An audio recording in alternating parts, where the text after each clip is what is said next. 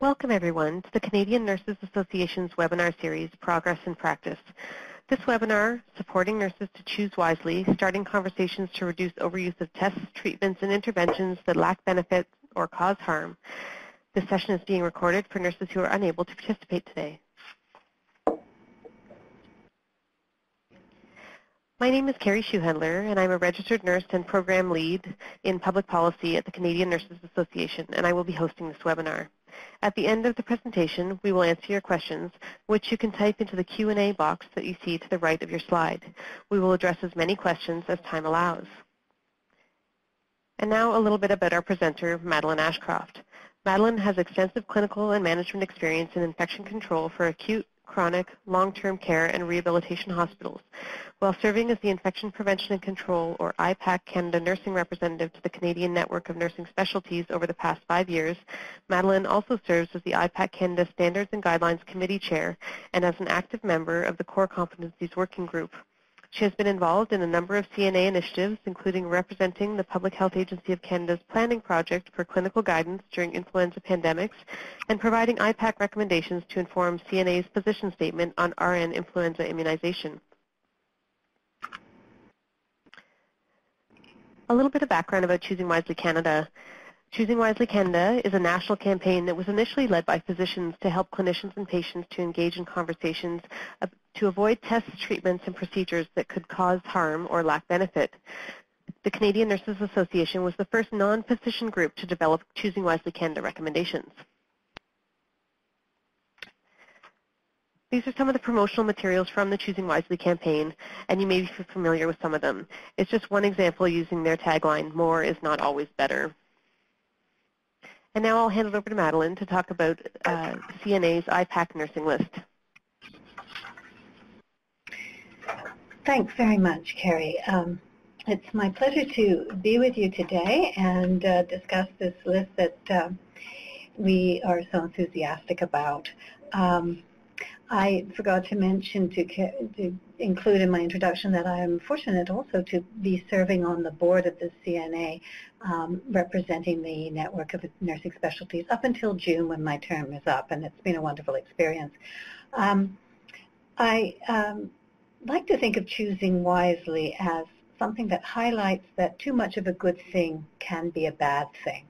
And with that in mind, we will explore our list. So what was our process?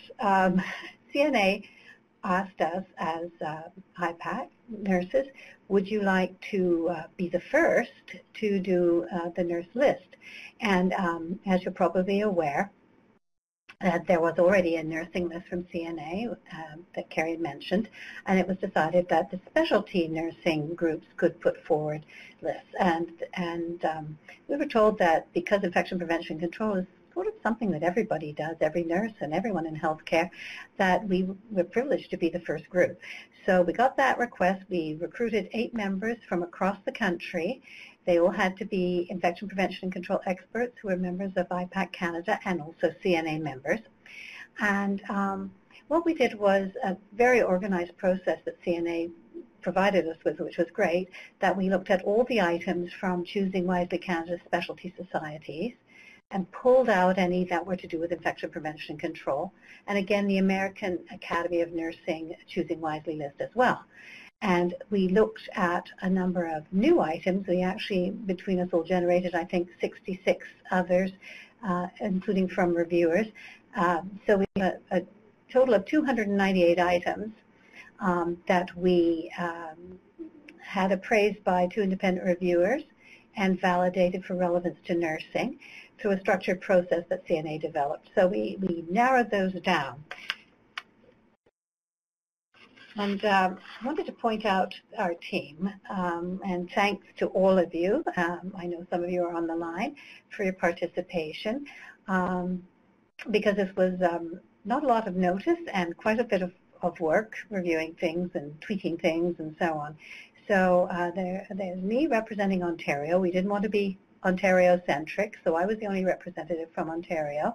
Vi Burton from Saskatchewan, Alyssa Cuff from Newfoundland, Karen Party from Northwest Territories, Craig Piankowski from BC, Patsy Roding from Nova Scotia, Ramona Rodriguez from Quebec, Samantha Stewart from the Yukon, and Carrie from CNA. So continuing our process, once we had those items, we kept doing more and more rounds of review and revision using a modified Delphi process to continually refine the list and adapt down from a semi-final 30 items to the final consensus on an 8-item list. So we did literature reviews as well for all these items to make sure we had the most recent and concise evidence to support each item on the list, as well as any nursing research that was appropriate.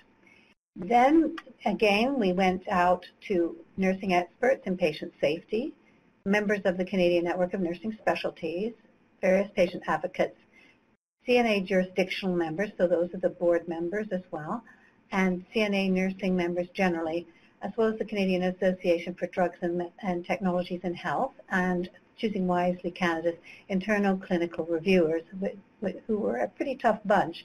So we got lots of very constructive feedback on the items, and that led us, this vigorous process and rigorous process, to our path for approval. So we were almost there. We had 8 items, but then we were told hand hygiene just didn't fit. So we were able to incorporate that into the glove item. So we came up with a final lucky 7 number list. And in September 2017, both the CNA and IPAC Canada boards gave the list their full approval and endorsement, and the lists were launched in November 2017. We had hoped to have them launched in October for Infection Control Week, but we had too tight timelines regarding the board meetings, but they were approved and they are now out there in circulation. So this is a snapshot of our list, and we're going to provide you with the links as well so that you can go to the links and have a look. There's the general, when you go to the Choosing Wisely Canada website, you'll see the general list first from the Canadian Network of Canadian Nurses Association, and then you will see the infection prevention and control list immediately after that. And there's a method in the madness there because the idea is that they flow from each other. And so, as I'll mention later, we made sure that we didn't repeat anything that was in the general list, even if it was strongly infection prevention and control. So let's look at our list. The first item here was don't do a urine dip or send urine specimens for culture unless urinary tract symptoms are present. And this goes nicely with the general CNA nurses list that had don't insert an indwelling urinary catheter or leave it in place without daily assessment.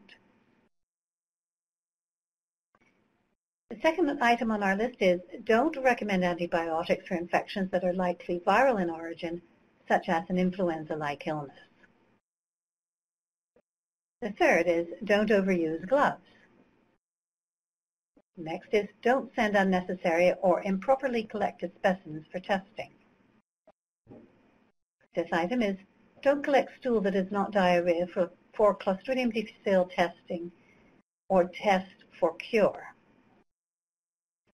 The sixth item is don't prolong the use of invasive devices. And the seventh is don't shave hair for medical procedures. Use clippers if hair removal is required. So there's another item on the Canadian nurses list. Don't recommend antimicrobials to treat bacteriuria in older adults unless specific urinary tract symptoms are present. So you'll see that that fits in as well with some of ours, but it's a different complementary recommendation. How do we get our order? Well, all items here are important, but it's ordered in a way, and we had some debate over this obviously from our reviewers as well as our own group, about the potential impact of each of these. Is this common practice? Is it common practice amongst nurses in a variety of settings? Could it potentially lead to a severe illness or possibly death? So we looked at the risk as such for each of these items and tried to order it accordingly. So let's look at the description and rationale of each of these in turn. So here's our first one. Don't do a urine dip or send urine specimens for culture unless urinary tract symptoms are present. Well, I'm sure we all realize that urine testing is very common.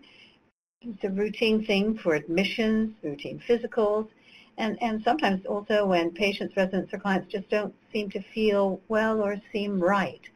Do a quick urine.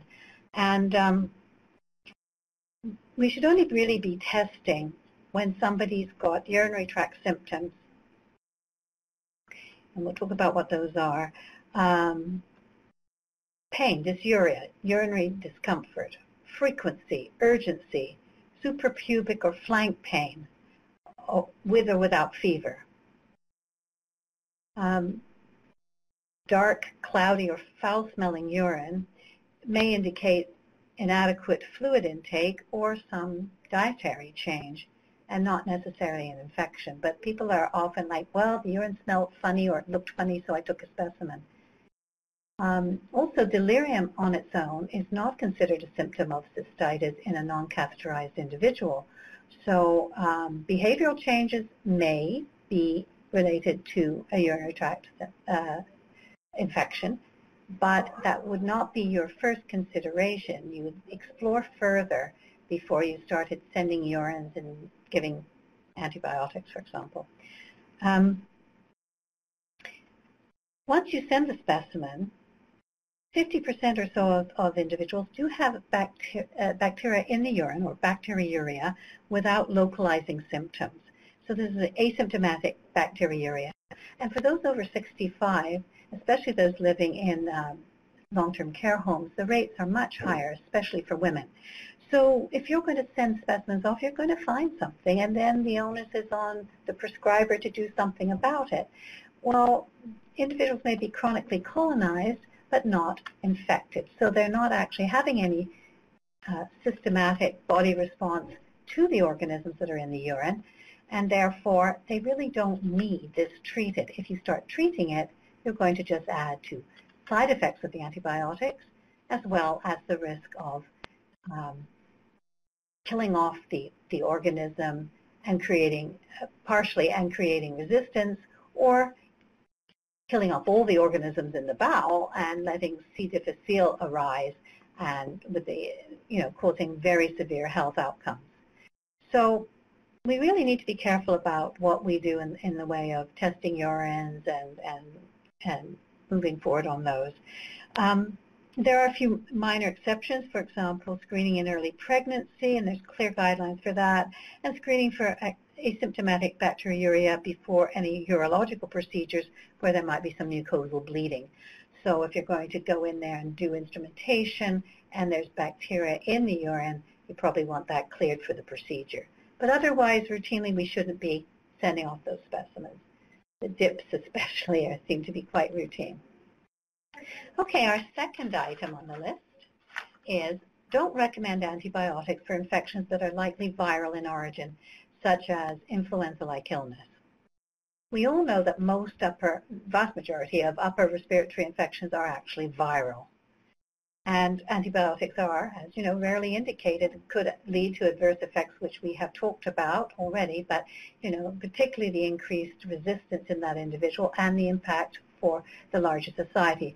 So we know with things like antimicrobial drugs that they're probably the only treatment that not only impacts the person, but the bigger world out there. Treating one person has a big impact potentially on the rest of society.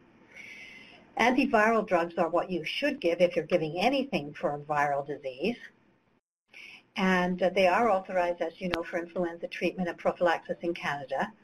But they need to be given in certain situations. So patient risk needs to be considered, relevant history, duration and severity of symptoms.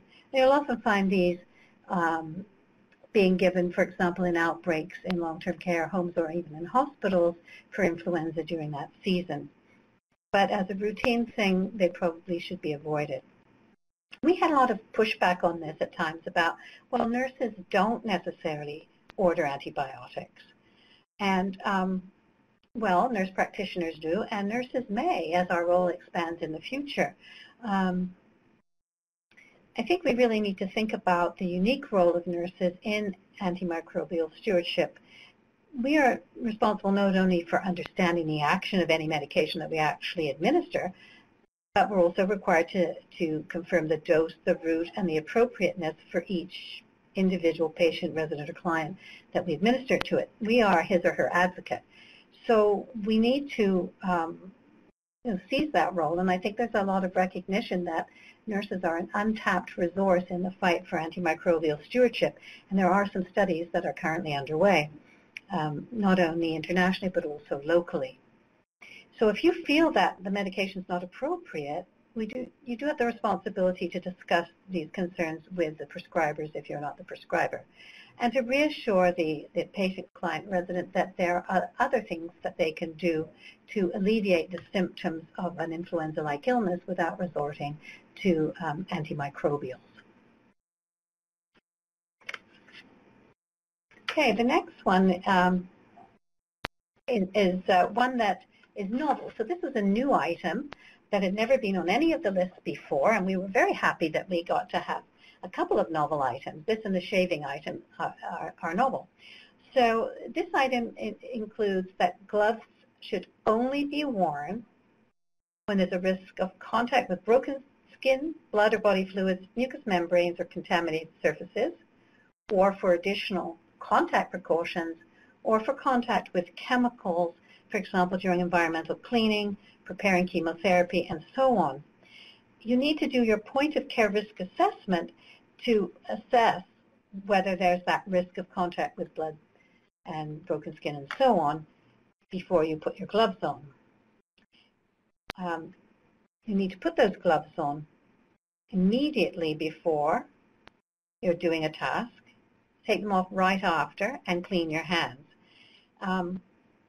We also actually recommend your hands are clean before you put the gloves on, because you could potentially contaminate the box of gloves, just getting the gloves out, and also the gloves could tear, may have microscopic holes in them, and any germs on your hands multiply in that warm, moist environment. When a task requires gloves, you have to make sure that you are using them appropriately, not double gloving, triple gloving. I know that we sometimes did that during our Ebola training, but it really is not good practice.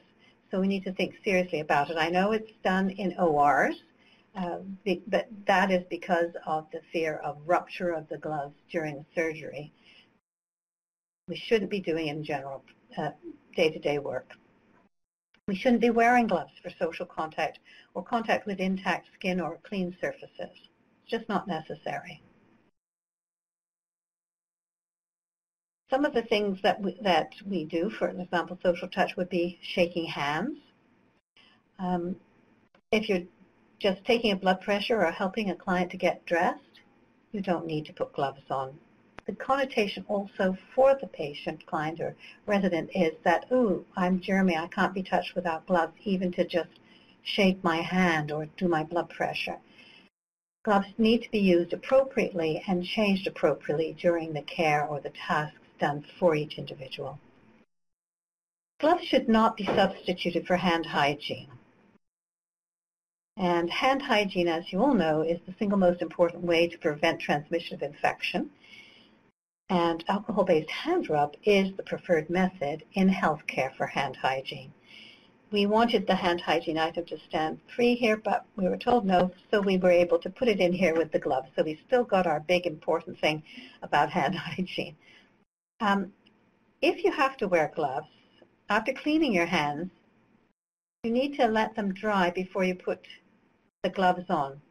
So you're not going to have chronic irritant contact dermatitis. There's a lot of studies being done right now, certainly in Ontario, about this. So you'll see some best practice coming out of Ontario in the next year or so, once the skin on your hands, and let's face it, I mean, yes, one pair of feet, nurses do a lot of walking, but more and more so we do a lot of touching, one pair of hands as well. Your hands are your livelihood as a nurse, and you've got to protect them and protect the surfaces of them. So if you overwashed your hands and then you're rubbing with a towel and so on, you're going to get sore hands, and the skin is broken, and then they're lovely ground for colonization with organisms. So there's a number of reasons why we need to keep our hands intact and well looked after. There's a quote at the bottom of the page here, and it's in the list. It's very hard to read here, but it basically is from Health Canada, the Public Health Agency of Canada, and it says an alcohol-based hand rub is the preferred method of hand hygiene in healthcare settings unless exceptions apply, i.e., when hands are visibly soiled with organic material, if exposure to norovirus and potential spore-forming pathogens such as Clostridium difficile is strongly suspected or proven, including outbreaks involving these organisms. So that is our reference because, yes, it's best to wash with soap and water if you've been dealing with someone with diarrhea, vomiting, or C. diff because of the risk of fecal matter getting on your hands. But bear in mind also that you do have gloves on if you're doing this, and so the big chunks will be kept off. And also, you shouldn't really be using the patient or resident or client's sink that they've been washing in to clean your hands. It's probably heavily contaminated, so you might want to just use alcohol-based hand rub till you can get to a clean sink instead of using a contaminated one. So this is all a key message, not just from us at IPAC Canada, but also our government, internationally, World Health Organization, and nationally, the Just Clean Your Hands 4 moments. Okay, so that was quite a big item. The next one is more concise. Don't send unnecessary or improperly collected specimens for testing. And there was a lot of discussion on this one as well. But some of the key things here are people sometimes just send routine swabs for screening. Oh, person's come into an emergency or come into our unit or area, we'll just send all these swabs on. Well, if there's no clinical evidence of infections such as incisions or eye infections, why are swabs being done routinely? So that needs to be questioned. You don't just do it, even just for MRSA testing. There has to be a policy, and it may not apply to every single person. So think about that. Also, if you're swabbing infected skin, tissue, or a wound, if that's the best you can do, and the best way, obviously, to collect a specimen from a wound bed is through aspiration through cleansed, intact skin outside the wound border. But if you have to take it from the wound or the skin or the tissue, you should clean that area with sterile saline before you do that in order to reduce the surface contaminants. So you're actually getting a culture from the wound bed and not just skin commensals that have covered the area. Don't take a specimen of the discharge unless it's specifically ordered. So if if the order is a culture of the exudate or a culture of the drainage, that's one thing. But we like to say in infection control, don't swab the gob. So don't just take it, oh, that's a nice bit of pus there, I'll take a specimen of that. No, you want to know what's actually growing in the wound and not just surface contaminants. Improperly collected or poor quality specimens, including swabs, often lead to inappropriate antimicrobial therapy. So something comes back, we'll prescribe accordingly. And so people may be getting put on antibiotics or antimicrobials for something that's just a skin commensal or a colonization. And not only does that have impacts for patient safety and patient care, but also adds to the cost for laboratory and pharmacies.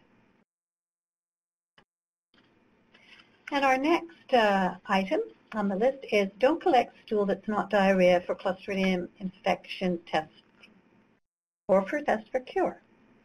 So this sometimes gets ordered, C. diff testing, and the person has a formed stool. Well, the labs usually reject these, thank goodness, but you really need to have a specimen that is actually diarrhea, which means it takes the shape of the container that you put it in. If the individuals had a prior nucleic acid amplification test result within the past 7 days, like a PCR test, again, you shouldn't be repeating it because it's not going to add to your knowledge if they've already got a positive result on the board. You might do it if it was negative, but the symptoms can continue. And obviously not as a test for cure, because once you've got C. diff in your bowel, and up to 80% of newborns have it, and anyway, average, I think, estimate for adults is about 11% of people naturally have it in their bowel without symptoms. So if it's found in their bowel and they don't have symptoms, they're probably just colonized, and there is no real risk to this. The same thing goes for tests for cure. You think, oh, the diarrhea has stopped, so we've got to send a specimen off, but the colonization can go on indefinitely. So the only time you need to do the contact precautions really is while there are symptoms, while they still have diarrhea, and after that it's not really required. And no further testing should be required unless the diarrhea returns. And there is a 30% relapse rate post-treatment, by the way. Okay, our next item is don't prolong the use of invasive devices.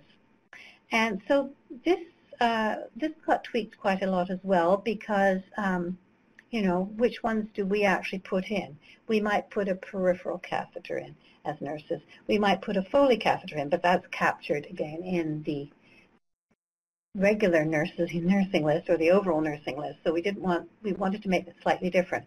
So we included things such as central venous catheters and endotracheal tubes.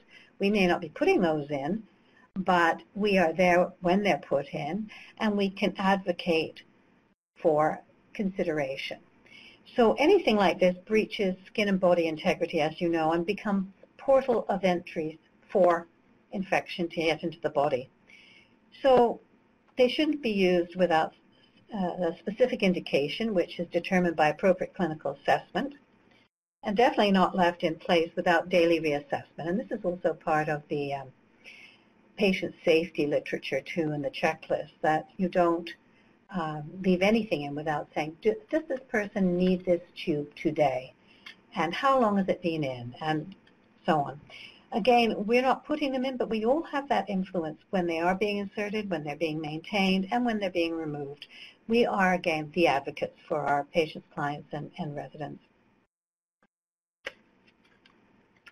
Okay, and our final item here is don't shave hair for medical procedures. Use clippers if hair removal is required. And this is relatively recent, but shaving hair, as we all know, can result in microscopic cuts and abrasions to the underlying skin surface. So thereby opening up potential sites for infection to enter.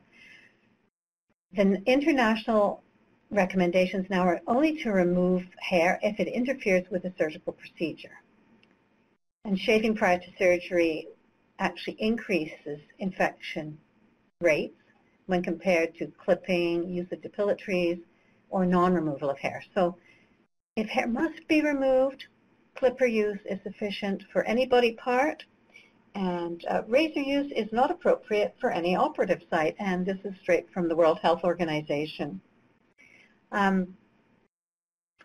To facilitate better contact with electrodes, for monitoring someone's heartbeat, etc., or vascular access device dressings and so on, and you need to remove the hair to let these things adhere, you really should be using surgical clippers.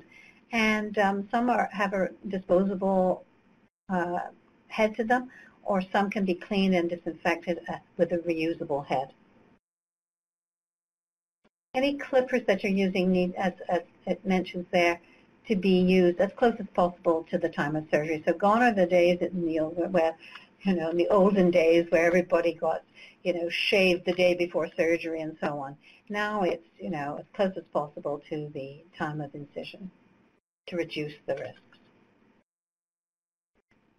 So those are our items, and here you will find the links to the news release from Choosing Wisely. as well as the full list on the Canadian Nurses Association website. And the Choosing Wisely Canada website, as I mentioned before, has the nursing list first and then the IPAC nursing list following that. They also provide all the references for each item. We did initially put the references in this presentation, but there's just lists and lists and so on. So have a look at the references too. If others are asking you for advice, we did put the best references we could find without being overwhelming. And I'm going to hand this back over to Carrie to talk a little bit more about the various associations and our roles. Wonderful. Thanks, Madeline. So just a little bit about the Canadian Nurses Association. CNA represents registered nurses from 10 provincial and territorial nursing associations and colleges, independent registered nurses from members from Ontario and Quebec, as well as retired registered nurses from across the country. CNA advances the practice and profession of nursing to improve health outcomes and strengthen Canada's publicly funded, not-for-profit health system. The Infection Prevention and Control Canada. IPAC Canada is a multidisciplinary professional organization for those engaged in the prevention and control of infections. IPAC Canada was incorporated under the Canadian Corporation Act in 1976 and is a registered non-profit organization. IPAC Canada has over 1,600 members and is one of 46 associations in the Canadian network of nursing specialties. And Choosing Wisely Canada. Choosing Wisely Canada is a campaign to help physicians and patients engage in conversations about unnecessary tests, treatments, and procedures, and to try to help physicians and patients make smart and effective choices to ensure high-quality care. What's new, as you know, is that it now involves nurses and other clinicians as well. So we're really excited for this interdisciplinary approach to Choosing Wisely Canada, and we're thrilled that the Canadian Nurses Association and our partners in the Canadian Network of Nursing Specialties, including IPAC Canada, have helped us to branch this campaign out broader than just physicians. We will now start with the discussion portion of the webinar. If you haven't already, please type your questions into the Q&A box that you see to the right of the slide. Also, some participants are asking if the slides will be available after the webinar. You can see that they are listed in the files pod below, so you're welcome to download them there, along with the Choosing Wisely list and your webinar certificate.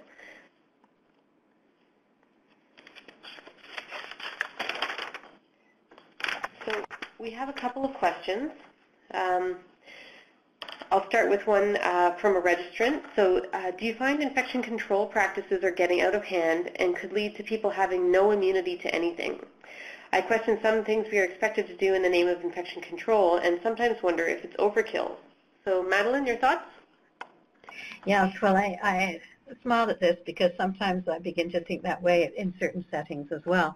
And I think we've all heard that things like we all need to eat a pound of dirt during our lives and so on.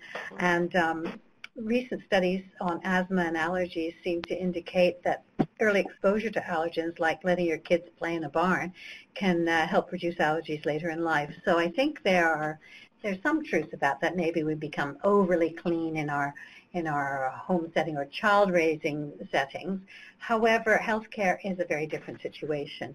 And so what I'd like to highlight is that each year in Canada, healthcare-associated infections still affect more than 220,000 Canadians and result in 8,500 to 12,000 deaths.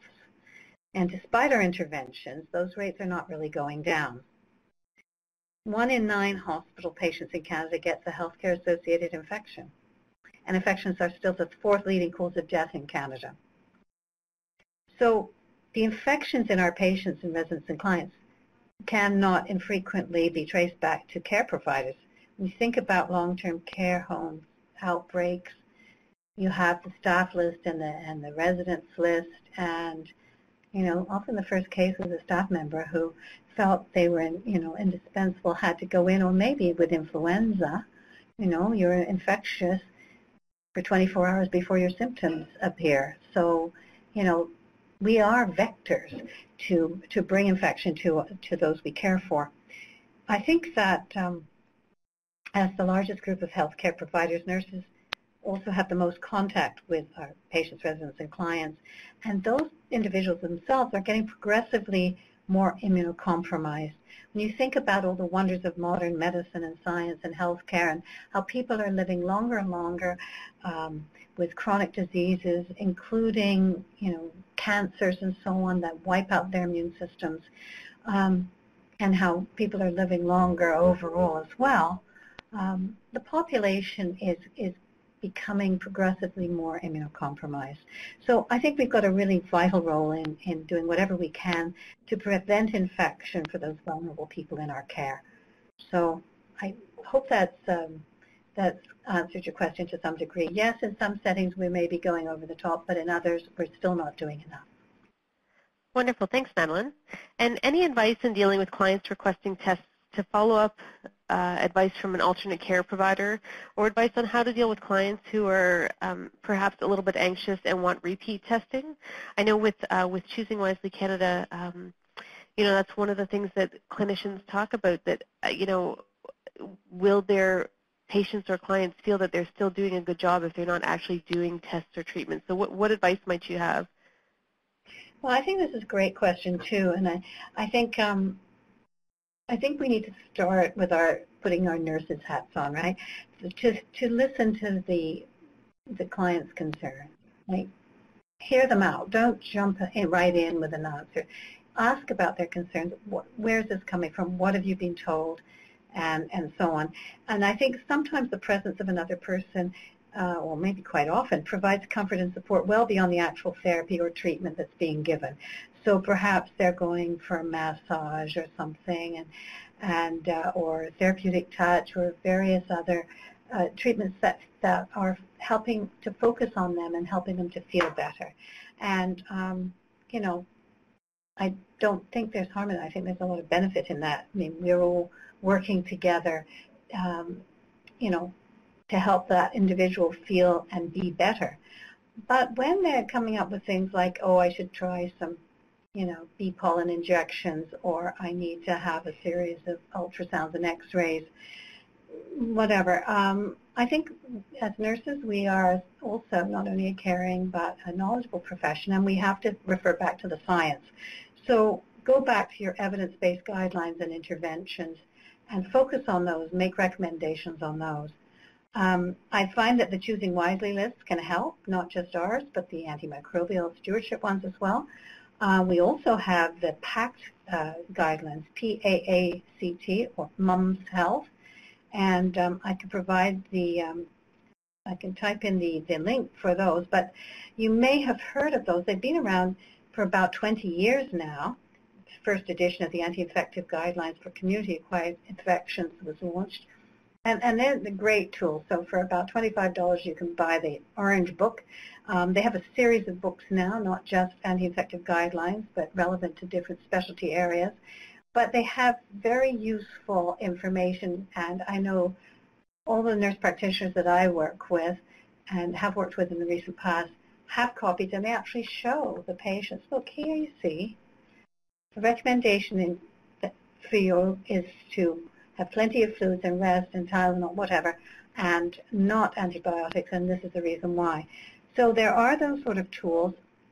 There's also many, many antimicrobial stewardship programs and resources and websites, not just nationally, but provincially and territorially, as well as local in your health organizations and international ones. So there's a big drive for this. There's a lot of posters that you'll see in doctors' offices now that say, if you have flu, so you don't need an antibiotic. And it really does help, I think, to have those rapid tests as well, where people's minds are put at ease, okay, in a physician's office or a nurse practitioner's office, that, no, you don't have strep throat, you don't need an antibiotic, or, no, you don't have influenza, and therefore do not need an antiviral, etc. So those are just some of the ideas I can think of. Wonderful. Thanks, Madeline. Another question, merging a couple of questions that we had. There's a question about, what was the issue regarding hand hygiene? And another comment is that one of the participants was surprised to learn that alcohol-based hand rub is the recommended first choice of hand cleaning product because they had thought that regular soap and water was the optimal choice. So if you could maybe speak to hand hygiene, which I know is IPAC's most important item, that would be great. Okay, thanks. So sometimes you think, oh, here we go, hand hygiene again, and I've been teaching it for about 20 years. And hand hygiene is the cornerstone of infection prevention and control, so we really wanted to include it in the list. But Choosing Wisely Canada leads felt that it just didn't fit because it's not really a procedure, treatment, or test that could cause harm or lack of benefit in the general sense. And they stressed that hand hygiene is something we want to encourage more of, not less. So I did have one-on-one discussion with them to try and plead my case, and they agreed that we could merge it into embed it in the gloves item, which is good. But whoever had this comment, I would say you are not alone. I must have done hundreds, and with my colleagues, thousands of educational workshops, events, communities of practice, etc., across different settings, and we ask, we often put that question out: what's best, washing with soap and water, or alcohol-based hand rub? And back, I would say 15 years or so ago, it was really washing with soap and water. You brought out the alcohol-based hand rub when you had an outbreak or something. But the science since around that time and beyond is that in a healthcare setting, alcohol-based hand rub is the gold standard now. It's for a number of reasons. It kills the organisms on your hands instantly. 99.99% of the organisms have an instant kill. And yes, the commensals will grow back eventually, but you've got an instant kill. So what you're doing is you're killing the organisms on your hands with a 15 to 20 second rub, as opposed to washing with soap and water, which is you're washing those organisms off and down the drain. So there's a number of different things to consider. We know that people don't wash their hands as much as they should. Nurses are the biggest healthcare providers. They do the most contact. They are the ones who need to do this the most. Studies have shown that if you actually, especially say in a critical care situation, the nurses will be washing their hands 4 times or more per hour. And in between each intervention, the skin would be off your hands if you washed your hands properly. With proper washing, rubbing, even patting dry with a paper towel as opposed to rubbing, it would really do a number on your skin. So it's just not only is it not practical, there's not enough time to do it, but it's also damaging to the skin. The studies have shown that alcohol-based hand rub with a good moisturizer in it, an emollient, actually helps the condition of your hands. Your hands are improved as a result. And the CDC has copious studies on this, but so do others. So this was all sort of news, about 10, 15 years ago that started to come to the fore. So, what do we do about that? Well, if your hands are visibly soiled, obviously you have to wash with soap and water. If your hands are feeling sticky and tacky because you've used alcohol-based hand rub so much there's a buildup, again, you'll need to wash. But you don't need a sink, soap, water, towels, garbage, etc. with alcohol-based hand rub. It's just with 15 seconds of rubbing as opposed to a full minute with all the other components, including the 15 seconds of rubbing with washing with soap and water. So there's a number of reasons, therefore, that we recommend alcohol-based hand rub as the gold standard in healthcare, because you're more likely to be able to do it and to do it. And I mean, some of these things are like, just do it or just clean your hands. It's just do it, and this is the best way to do it. So I probably left a few of the other reasons out, but you can be rubbing your hands while you're chatting to your patient, resident, or client. Hello, Mrs. Smith, I'm looking after you today. I'm just going to take your temperature, or what would you need me to bring into the room for your care? So you're just doing this while you are doing your interactions as well with the individual. Thanks, Madeline. We have a question from a participant that's related to, I guess, workplace policies, and just looking for your advice about how, as nurses, we often feel pressured by institutions we work in to come in when ill, or have to face penalties with attendance monitoring programs, or docking and pay and things like that. So what strategies are there to help support nurses when dealing with those issues in the workplace, knowing that it's really important to the patients that we care for that we not come in sick and potentially infect them, given that they may be or are likely to be immunocompromised? Oh, that's an excellent question, and I think it's a long-standing one that many of us have. If you look at the best practices for infection prevention and control on your provincial, I know the Ontario, BC, we all have these, as well as the Public Health Agency of Canada. Administrative supports, including healthy workplace policies, are critical. You can't expect people to come, to not come in when they're ill if you don't have anyone to replace them with. So you need to make sure that people don't work sick by making sure that they can be backfilled, that there are people available, that you're not, held out to dry because you went over your sick leave. Because let's face it, those of us particularly, I'm no longer in that category, but with young children at home, they're lovely petri dishes of every germ you can imagine. They come home from school and they infect the whole family. So, how can you go to work when you have an infection that can infect the patient, residents, or clients? And it's true that we are, as I mentioned before, often the source for these, especially in outbreaks. So the policies need to be there.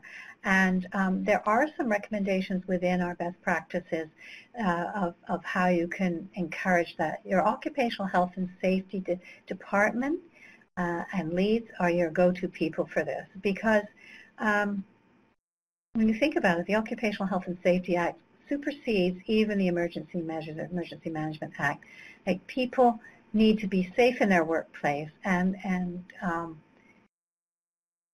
I know that many of our colleagues are part-time employees and they don't get paid if they're not at work. They don't have sick leave, and sick leave may be factored into their hourly rate. But, there is a concern, well, I can't pay my bills unless I go in. So you're doing it because you don't want to leave people short, or you're doing it because financially you can't afford it.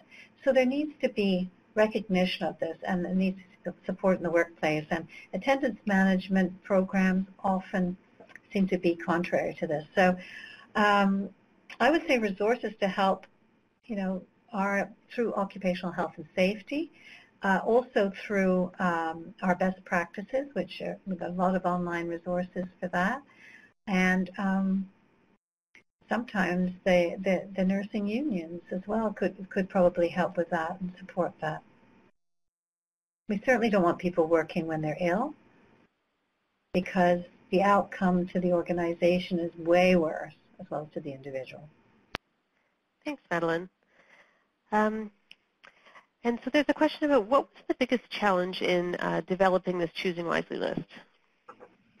Well, thank you. Well, I think for us it was getting a nice representative team together with a tight timeline, because we were told, I think it was maybe December or January, the year before last, that this was coming down the pipe and we needed to get a team together. And we just hit the ground running once we did this. So with our group, IPAC Canada, we do have other professionals within our organization.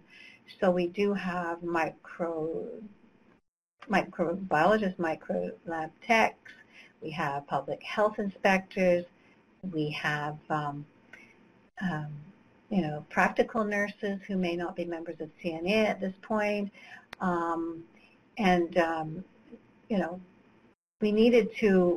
we had some doctors too. So we had to find people who were representative. So they had to be a nurse, they had to be a CNA member, and they had to be from a broad geographical range. So I could tap a lot of people in Ontario that I know, but that wasn't the point. The point was to reach out. And as you know, people are busy.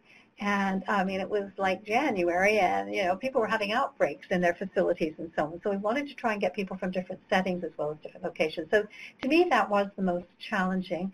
And I think maybe that wasn't for the team, but it was for me, because I wanted to make sure we had a good mix and good representation. And I think we were very lucky that we did so. I think for the team, the challenge was again, hit the ground running. What is Choosing Wisely about? Because most of us have maybe not even heard of it, or only superficially heard of it from maybe a risk management point of view or from antimicrobial stewardship, but not nursing or IPAC. So rapid learning curve and a lot to do. But thank you to Carrie for keeping us all onto our timelines and doing all the background work that made it flow. Well, thanks, Madeline. I appreciate that. It was a really hard-working group, and it was amazing how it all came together. We have a question now about how can Choosing Wisely be expanded into practice, if you have any advice on that. Yes, I think that's a very important question, and you know how we say that research takes an average of 17 years to get into practice or to elicit actual behavioral change, and we don't want 17 years for this. So I think it's really important that we increase awareness, and so we're doing this today, but we're also doing it at conferences and so on to get the word out there. I would say that if each of you who's on the call today could pull up the list, look at them, share them at your team meetings, and discuss how applicable they might be in your particular workplace. The other thing I would say is walk the talk. Once you've read them, think about how you could change your practice and how you model these or role model these in your work, and basically teach by example as well. What resonates with you and your team, not just with our list, but maybe have a look at some of the others. Like, if you work in an orthopedic area, look at the orthopedic list. I know it's physician right now, but look at that, or look at pharmacy, or look at the micro list. Have a peek at some of the other lists, because something there might resonate with you and your team as well. And watch out, of course, for our gerontology and the following nursing lists too that are coming from CNA, because the gerontology list is in draft form and has had board approval at CNA at this point. So we hope that will be soon, also up there on the website. But if you can make this your own, and see, I love the posters too, and I always think of the mustard one, like, I'm not sure hot dog is a really good thing when you think about what's in it, everything but the speak. But the idea that it tastes great with a bit of mustard, but when you just jollop it all on, it tastes terrible and it might make you ill. So those kind of connections to, or the washing machine with too much soap powder and it's counterproductive. And the things we do very well meaning that actually end up not being so good. I love the items when they are kind of sound a bit radical, like what? And one of the things, if I may say, the gerontology list is about, don't necessarily do 2-hourly turns. And to me it was like, what? I'm a Nightingale nurse. This is ingrained in us. But some people may need them more frequently. Some may need just a gentle repositioning. Some may not need anything for a little bit longer and be allowed to sleep and so on. So things that might take you back when you read it, like some people sit here about the hand hygiene idea. Like, really? And then you look into it more. Or the diabetic testing, to me, was another one. Don't get people who are just on oral diabetic meds in our general nursing list to do, frequent glucometer readings and all this sort of stuff. I thought, gosh, I didn't know these things. So I've been a nurse a long time, and I've been maybe out of the front line a bit, but we've all got things to learn, and I think it's great that we can refresh our learning and share with others. Thanks, Madeline. So I just want to recap some of the things that Madeline had pointed out. So in terms of Choosing Wisely Canada nursing lists, on the Canadian Nurses Association website, we have the 2 finalized lists so far. We have the general nursing list entitled 9 Things Nurses and Patients Should Question, and the first specialty list, which of course is the infection prevention and control list that Madeline just spoke to. And as Madeline had mentioned, the Canadian Gerontological Nurses Association list was just approved at the Canadian Nurses Association Board, so it's going through the final stages of getting ready to be released and should be released in the next few weeks. And then also, we are in development of 2 additional nursing lists, which will be released later this year and early of 2019, and that's the Canadian Association of Critical Care Nurses and the Operating Room Nurses of Canada. And then also on the Canadian Nurses Association website is a list from the Nurse Practitioners Association of Canada, a Choosing Wisely list there. But all in all, the Choosing Wisely campaign itself continues to grow. I think there's more than 250 clinician recommendations. So there are a couple of questions from people that have come up in the chat pod asking about other specific recommendations that are not nested in any of the nursing lists. And I would encourage you, as Madeline had, to go to the Choosing Wisely website. It's www.choosingwiselycanada.org, and it's very searchable. There's actually just a search box in the middle of the page, similar to Google, and you can just put in what your subject is. If you're looking for something around prenatal testing or things like that, the Society of Obstetricians and Gynecologists has a list and probably has some recommendations. And so with more than 250 recommendations and always growing, there is information available that spans most specialties. So I would encourage you to check those out too. And thank you, Madeline, for all of your time and expertise. Before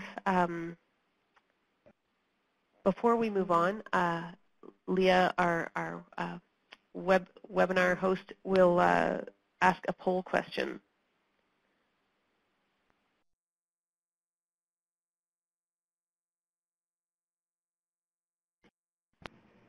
So you see the questions posted there. If you're just able to enter your answers, that would be greatly appreciated. That helps us with our measurements on the webinar and understanding who's attending and how useful the information is.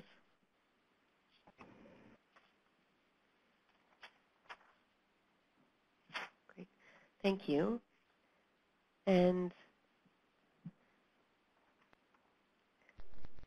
so for more information, if you have questions, the next slide should have Madeline's contact information and mine. Oh, sorry, I flipped ahead too far. So there you go. There's contact information. And again, of course, this video will be archived later on CNA's YouTube channel. So you can also access recordings of previous webinars on CNA's YouTube channel, and you can download files and your certificate of participation now by using the pods that are underneath the presentation in front of you now. And if you weren't aware, the Canadian Nurses Association is having our biennium in Ottawa this year from June 18th to 20th. There will be a Choosing Wisely presentation as well, among other amazing presentations about from insight to impact in nursing. So if you haven't yet signed up, consider doing that. And also our next webinar, if you haven't already signed up for that, consider registering for Optimizing Teamwork Using Conflict Resolution Strategies, which will be held on Monday, April the 16th from 12 to 1 Eastern Time. And thank you all for your participation today. And Madeline, thank you so much for your presentation. Have a good afternoon, everyone. Thank you. Thanks, everyone. And if there's any questions,